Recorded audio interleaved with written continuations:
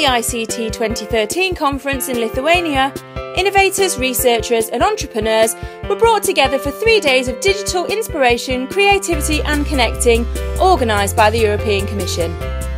Vice President of the European Commission, Neelie Kroes, took to the stage to talk about how technology can help shape the future. What will the future look like? No one can say it for certain. But one thing is clear. That change will continue to be driven by technology. And as Winston Churchill said, if you do not take change by the hand, it will grab you by the throat.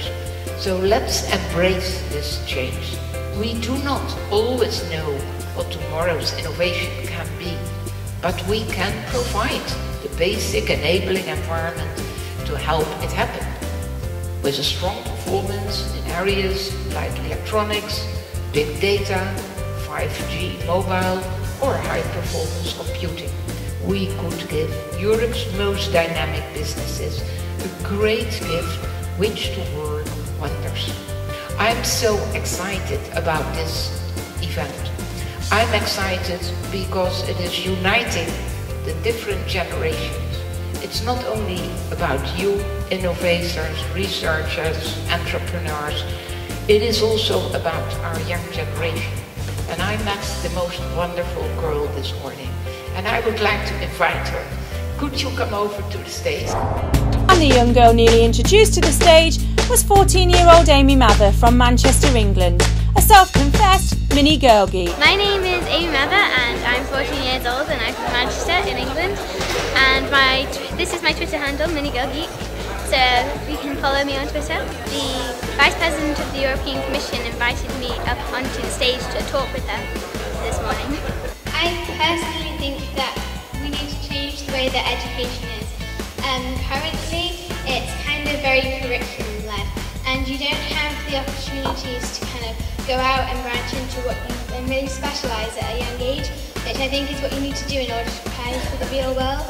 So I think that we need inspiring teachers who young people will look up to, so as then they will be inspired to learn and will want to learn. Education kind of needs to be fun, and you need the opportunities to be able to branch into what you want to do instead of just sticking to the normal things. You need to be able to kind of specialise and go into kind of unusual subjects and just follow what you're interested in. In Manchester there's lots of geek communities and it's really fun. So outside of school I go to places in Manchester where there's Raspberry Jams, which is where Raspberry Pi users meet and they use Raspberry Pis, and Code Dojos, which is for under 18s, where you learn to code with mentors. And YOS is kind of similar, but it's a week-long event. And there's maker fairs which you can attend, and there's all kinds of really nice people who are out there who want to teach you, who are currently in the industry. I learn about computer science and also kind of how to be prepared for the real world, because you're learning like how they do it instead of like how schools teach you to do it. So you're kind of learning what's actually kind of useful for you in later life. And this means a lot because after being taught by the community, I've kind of gone back and I've taught some girls in my area. I've helped STEM ambassadors learn how to use Scratch and stuff on the Raspberry Pi. So yeah, it's great. And Cheryl Miller from Zen Digital Europe, who organised the awards, was truly inspired by Amy and her passion for digital technology.